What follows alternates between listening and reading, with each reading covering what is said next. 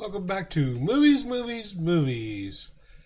going to apologize again for the show being late because my mic was out and it took me a while to get one. I'm still trying to get my really good one working again.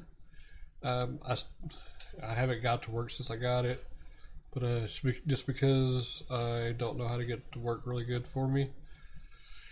But hopefully soon I'll get it figured out. Just buy a couple more things and hopefully I'll get it done.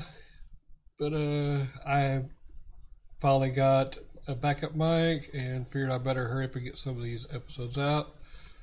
But we're going to talk about movies being released on August 24th. Now, AXL I've already talked about on episode 15. Apparently they moved the release date to August 24th. So if you want to hear about that one, go and listen to episode 15 where it was August the 10th. But the other one that's being released was the Happytime Murders. Storyline. The puppet stars of an iconic TV show, the Happytime Gang, are some of the biggest celebrities around. But off camera, the family-friendly cast leads the kinds of lies that would make a tabloid writer blush.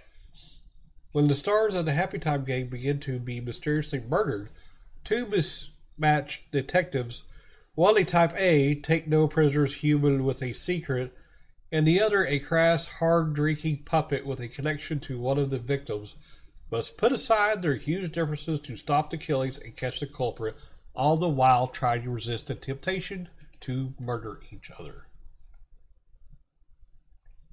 Start off with companies. The distributor is STX Films. Production companies are Henson Alternative, On the Day Productions, and the Jim Henson Company. And then I will tell you what the Rotten Tomato scores is. The tomato meter, 22%. With 45% of people liked it on the audience score. The critic consensus, the Happytime Murders wastes its intriguingly transgressive premise on a witless comedy that blindly pushes buttons instead of attempting to tell an entertaining story. Ouch. That was not good.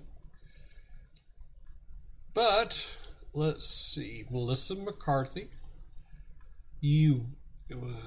Was acted in it. She is, let's see, Ghostbusters. That's the one I recognize her from. And also the movie called Tammy. She's in The Hangover Part 3 back in 2013. Bridesmaids in 2011. And she screenwrote a few of them, Life of the Party in 2018, The Boss in 2016. Also Tammy does, said a while ago. She produced a few of them, like Life of the Party and The Boss. It's been announced a few movies that she's going to do. And she's in development a few of them, so you can look forward to seeing some more of her stuff if you like her. Then Maya Rudolph is in it. Let's see. Life of the Party in 2018. She's also played a couple of voices, like in A Nut Job 2. She played Precious. Angry Birds. She played the voice of Matilda. Let's see what she looks like. Let's see. Bridesmaids in 2011. Grown Ups 2 in 2013. Shrek the Third in 2000. Oh, of course, that was a voice probably. She played Anchorman in 2004. And she goes all the way back to 2003 in Duplex. And I will say one more person who acted in it. Elizabeth Banks played Jenny.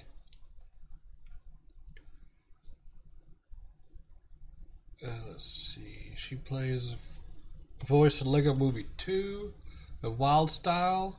She played in Pitch Perfect 3. She played Gail in 2017. Magic Mike XXL in 2015. Pitch Perfect 2. 2015. Hunger Games Mockingjay Part 1. 2014, she played Effie Trinket.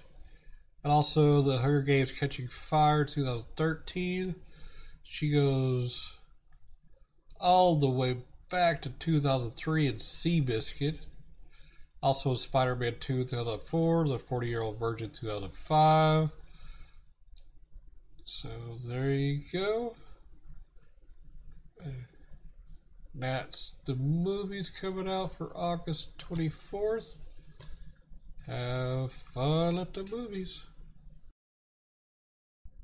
This show is brought to you by Heartland Production Entertainment. If you'd like to help to make the show better, go to patreon.com/heartlandpae.